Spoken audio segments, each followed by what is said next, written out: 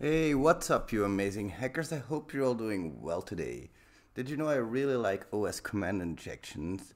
It may seem simple at first, but if you really drill down to the core, it's not as simple as it first seems. Let's dive right into it, shall we?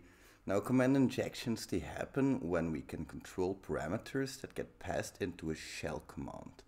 So say for example, if there's an input that's not being handled safely and not being sanitized properly, we can insert our own OS commands into the input and have them executed by the shell.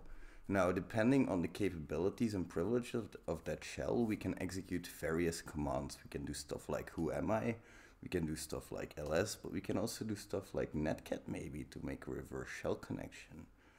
The theory sounds very simple, but it is not simple at all to find these types of vulnerabilities. How to test for them is a whole different matter in and of itself. The reason is that command injection is really hard to find because you'll never know which parameters actually contain your command injections.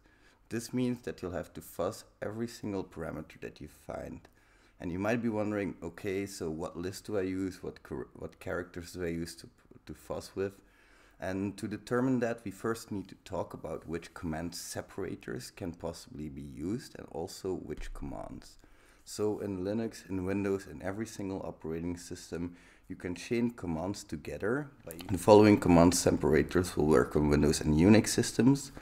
You'll have a single and a double ampersand and a single and a double pipe character, and this basically means that you can chain two commands together, like you'll first do an ls and then you'll do two ampersand characters and you'll do an who am I.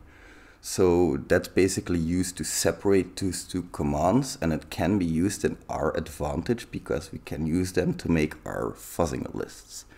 And we also have the following command, which works for Unix-based systems, which would be a point comma, a semicolon, I mean, of course, and a new line character, which would be \new line or 0x0a. Now, on Unix-based systems, we can also use backticks or dollar characters to perform inline execution of an injected command within the original command. So we'll have a single backtick injected command and another backtick, or we'll have a dollar sign and a parentheses injected command and a closing parentheses. Now, this matters quite a lot because we'll need these characters later on to get through some blacklist filters that might possibly be in place. A lot of developers will try to shield their shell commands. So if you have an input that's being fed into a shell, a lot of developers will try to shield that shell command by implementing a blacklist, and they'll try to implement the blacklist in a way which will filter out any command separators and possibly any commands as well, but commands might be difficult because some texts might contain similar things to commands and they might be filtered. Well, it's not the intention. So some developers, they assume that if you filter the command separators, that is going to be enough. Others, they also filter commands out, but blacklists always work on the principle that if you forget one of the command separators or one of the commands, that you still have OS command execution possible.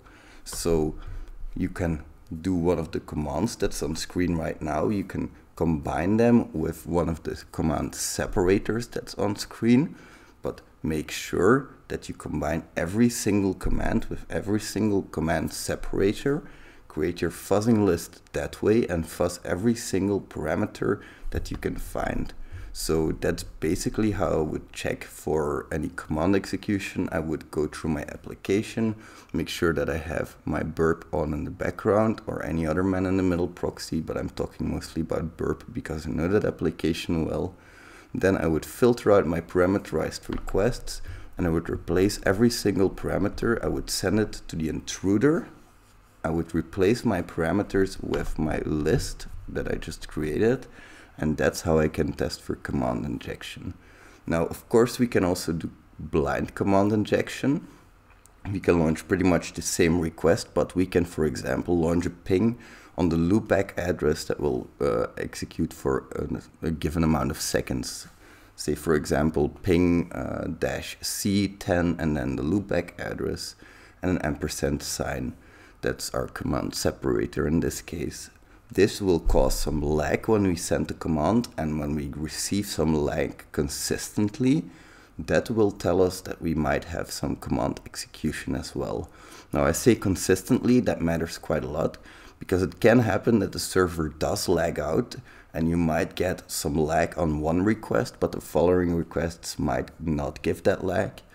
Then it's pretty sure that it was just some server-sided lag that was causing the issue and not an actual command injection.